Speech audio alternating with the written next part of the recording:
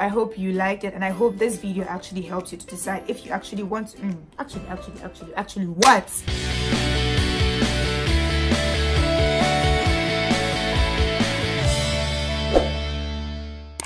Hey guys, and welcome to my very first YouTube video. So I've been meaning to do this for as long as I can remember, but here we are finally with my very first video, and I honestly hope that you guys would love it. Today's video is going to be centered around Miss Malaika. It's that time of the year again where beautiful ladies from every part of Ghana get to participate in the competition. For those of you who don't know what Miss Malaika is actually a beauty pageant that is organized in Ghana. Every year, they organize auditions for young ladies between the ages of 18 to 25. At the end of the audition, they select a bunch of ladies who go through a grooming process, the end of which one becomes a queen. Just like the title states, this video is my truth. For those of you who are contemplating whether they should go or not, this video is meant for you. Although I finally went for Malaika last year, I've been planning to go for Malaika for almost 3 years. Yes. There were a lot of instances where I woke up from bed on the day of audition and went right back to bed simply because I just wasn't feeling confident. Simply because I thought that you had to know someone to even be part of the pageant. Simply because I thought I had so many scars and just couldn't go. Now before I go any further, this is a disclaimer. This video is not sponsored by Miss Malaika. Although it talks about the pageant, everything I say in this video is my view, my experiences, and things I've heard from my colleagues. Things I know would help you to decide if you want to be part of the pageant or not. So here are some of the things I think you should know before you even think of joining the pageant. First of all, Malaika gave me confidence. A couple of years ago, I would never have sat in front of a camera like this and speak to you as I am doing right now. I was so afraid of my own shadow that I would literally run away from anything that has to do with communication or that has to do with talking to other people. Even though I did communication studies, I was so afraid of communication. And now that I look at it, it was simply because I just wasn't confident. I used to think it was a cliche when people said, I'm here because I want to boost my confidence, blah blah blah, when they go for Malaika auditions. But it was true. It did it for me. I am a typical example of such statements. Secondly, Malaika gave me a sense of fashion. It gave me a sense of class. By going through the main processes of Malaika, I left the pageant much better than I was. I left the pageant knowing how to act like a lady. Thirdly, Malaika gave me a support group that pushes me to achieve my dreams every now and then. Thanks to Malaika, I got to meet different kinds of people who genuinely followed me, liked my post. This video, for instance, I've had so many people in my DMs pushing me to actually do this. People who don't know me from Adam, people who've never met me, people who just think that I can be better. And this couldn't have been possible if I hadn't gone for Malaika. By going for Malaika, it kept me out there. It made me meet all these people. Some people who just think I'm cute, others who just think there's something special about me. So they push me every now and then.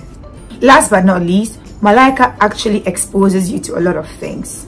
Yes, for those of you who have never traveled, for those of you who have never met other people, for those of you who have never lived with other people, for those of you who have never been to certain restaurants, Malaika makes it possible. Now, from the celebrities who are usually judges, to visiting luxurious places, to eating at good restaurants, Malaika takes you through a journey. It takes you through an experience. Because it's a reality show, you get to visit a bunch of different places almost every weekend. And finally, almost every lady who has ever been in Malaika turned out great.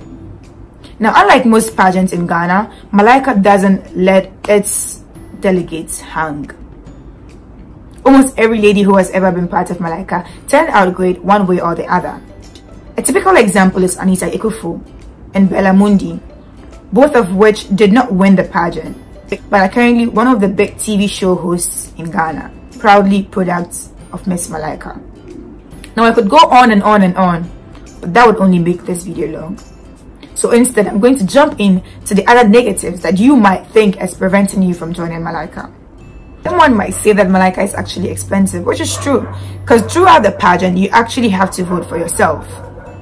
Though you meet a lot of people who would genuinely vote for you because they like your personality or because they like what you're doing, you still have to vote for yourself. You still have to convince your family and friends to vote for you at all times, which involves so much money.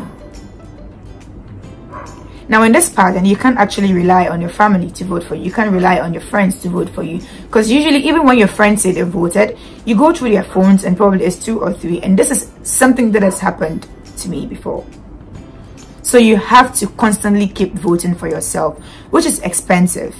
But sweetheart, if you're going to rely on the fact that it is expensive and just stay at home, then how are you going to get that goal? I had less than 4 or 5 friends when I was going for Malaika. I had no hope. Like I knew that yes, my parents would vote for me, but how much? Would that be enough? But from nowhere, I had people voting for me like crazy. I had people who genuinely loved me and voted till the very day I got evicted.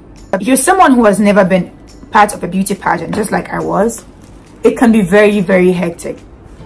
I had never been part of a beauty pageant when I joined, and I didn't know how it felt like to be in a competition with anyone. For someone who is constantly alone, who likes his space and like being alone, I found this very challenging, as I met people who were equally beautiful, people who were very smart, people who were very intelligent.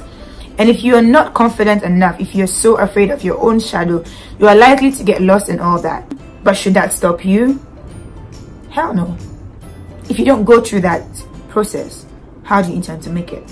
Although the pageant looks like it's all fun and it's all joy, it is not always the case. The pageant can be so tiring. It can be so draining. There will be nights you get home and you feel like crying because you're exhausted.